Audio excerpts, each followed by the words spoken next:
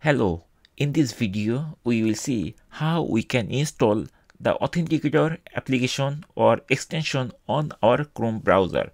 At first we need to open Chrome browser. So this is the shortcut of my Chrome browser. I'm going to double click to open the Chrome browser. Now inside this search box I'm going to type Authenticator. Once I type the Authenticator, then we will find different search result. So this is the application or extension we need to install, Authenticator-Chrome Web Store. We can click here and then it will open this type of page where the Authenticator application is there, and here we will find one button is there, a small button. It is called Add to Chrome. We just need to click here to install it, and then it will open this pop-up.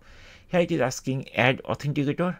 We need to press this add extension, this button. I'm going to click here so that this extension will be installed over there. And here it is showing Chrome issues. Reinstalling Authenticator will clear your data. Never reinstall Authenticator to fix any issue.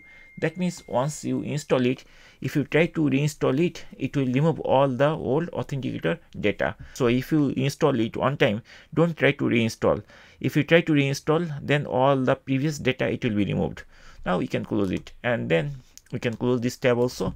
And if we click here, this extension, we will see this application is there or extension is there. So by default it is not visible. So to make it visible, we need to click here, and there is a small pin icon. We just need to click here so that it will be visible always.